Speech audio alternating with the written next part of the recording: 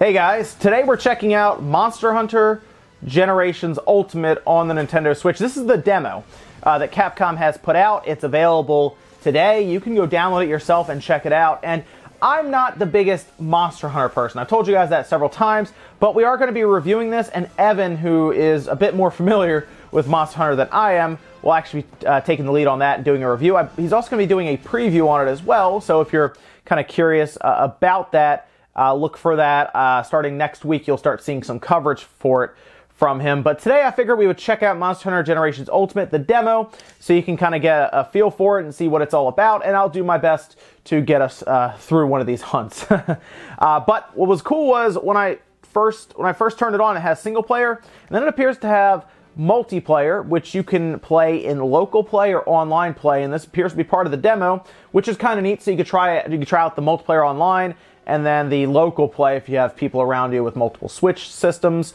And it makes sense considering the amount of monsters and content in the full version, which from what I've researched and seen, it's significantly more than when it comes to World. But it's a bit different because it's not, I guess, an all-encompassing map.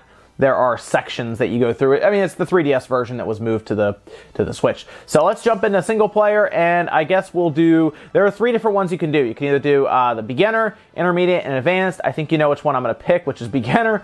Also, I think it helps if you have multiple people to fight, like Slay, who will probably ruin me since there is a full danger sign flashing right in front of me right now.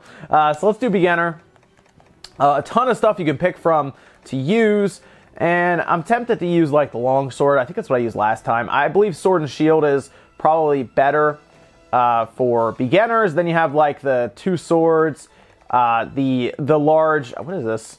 Switch axe. You got the switch axe. That's right. That's the one that can morph between axe and sword. I used that in World. It was pretty cool. Bow and arrow, it looks like. Charge blade. I'm thinking about going dual blades just because it looks kind of fun, and I haven't tried that. So let's try that. And then you have your styles you could pick from. Let's see, what do I want to use? The striker, which I guess would make sense. Charge up, trying to allow for 200 hours. Let's go with striker. Yep, and start quest. And this is all appears to be just part of the demo, as you would, build up your character in the normal version and everything, go around hunting monsters, collecting material, and then crafting more weapons and armors and everything. And it's a whole thing to get into, I know. So let's. I think the last Monster Hunter I really played a decent amount was on the PSP, and I'm trying to remember which one it was. It might have been Freedom. They had so many weird titles for their stuff. I think it was Freedom. Anyway, here we are. So visually, you can see it is a 3DS version that is technically upscaled to 1080p, and it's not going to be the best looking Switch game, right? Obviously, it's a 3DS game that's been upscaled, and it runs better than the 3DS version. It looks better. And we're going to check it out as well in handheld mode, guys, so I will give you footage of that as well. So we have, let's see, we have X is, yep, okay, so we have X is our standard swing, and then we also have A, and then R. There we go. So these are all different combos and stuff you can use. Let me see. Generally, they have like hunter's notes, and they'll have like weapon controls. I wonder if that has my. A lot of times you can, at least in World. There we go. Okay, so we have different combination stuff we can do. Demon mode. There's a forward dodge with B. Sheath puts them away and everything. Okay. So let's move up here and find the monster that we're supposed to be hunting.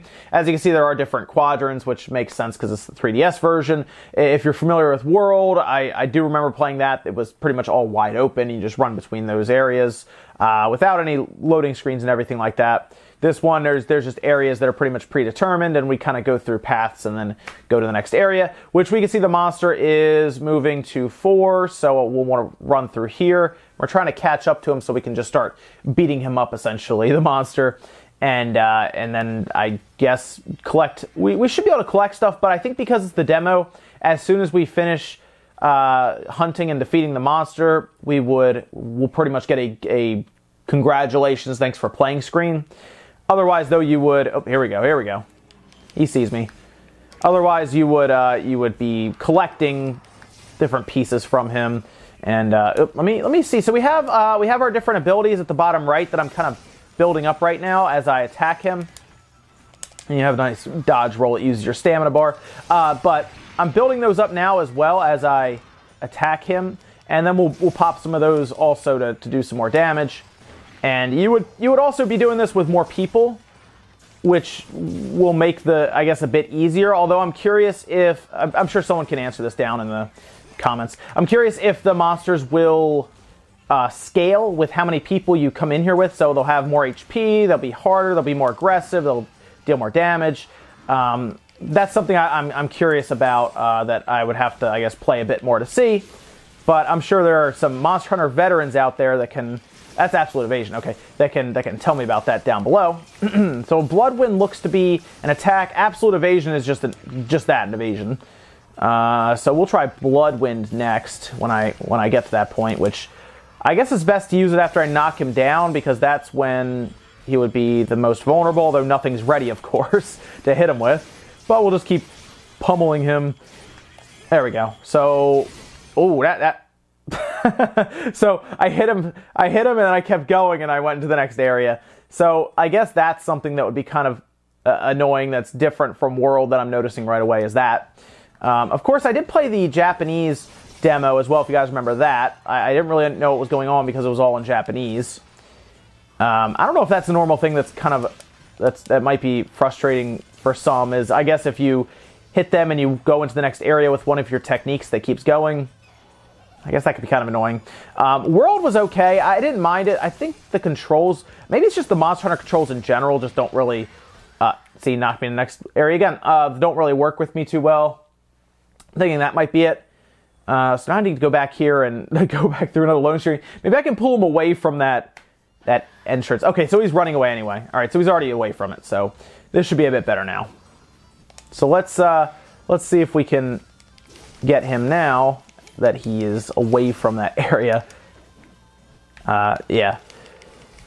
It might be just the oh, nice, hit him. Just the controls themselves maybe don't work with me when it comes to Monster Hunter, because I know a lot of people like Max, Dreamcast guy, likes the game. I'm trying to think if Sean played the game much. Evan does like Monster Hunter. He's talked about it, and he played it, I believe, on the Wii and the Wii U a good bit. I don't know if he played it. I don't think Evan had a PSP. Like, I had a PSP, and I played Freedom. I believe that's what it's called. Maybe Freedom Unite? What was that called? Like I said, the titles were so weird at the time. So we're just kind of wailing on this guy. And again, I don't have an ability ready for when I knock him over. Although Wolf Maul... Oh, nope, he's back up. Okay. I was going to say I could hit him when he... Oh, he's running. Okay, so now we're making some progress. Now he's running away.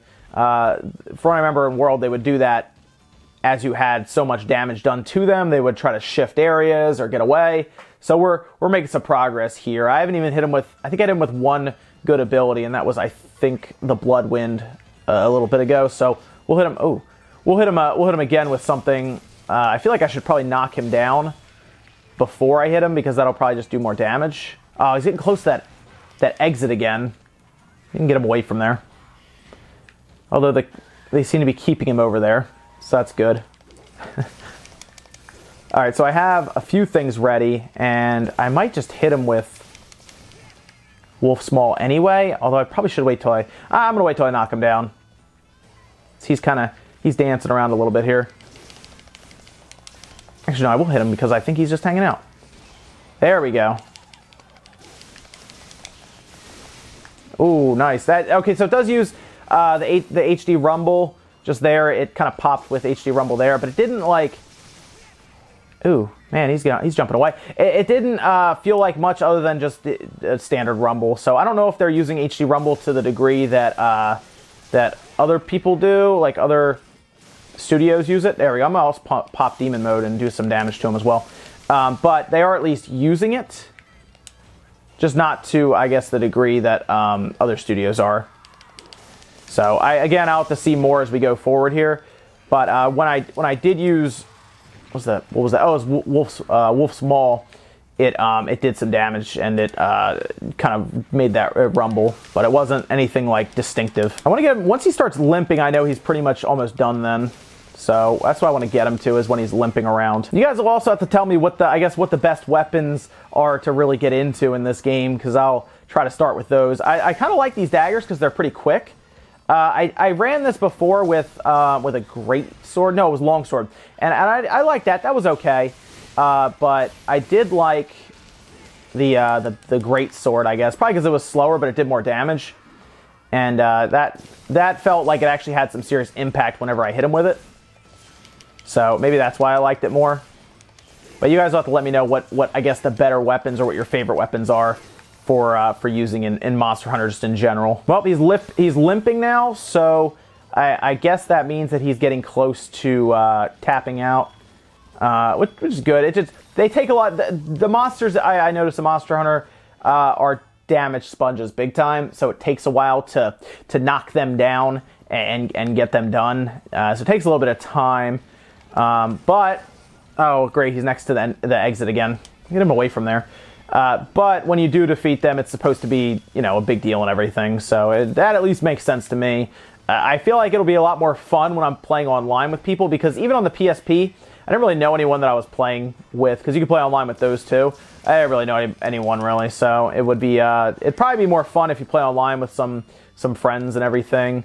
And I know people have sunk hundreds of hours into these Monster Hunter games, so I know that they are at least good and they have a big following. But maybe I'll take a shot with this one to get into it. Although at that point, if I do get into it, it sounds like I won't have much time for anything else with the way people talk about these series. Yeah, there we go. We got him. All right. So it just took quite a while to beat him up.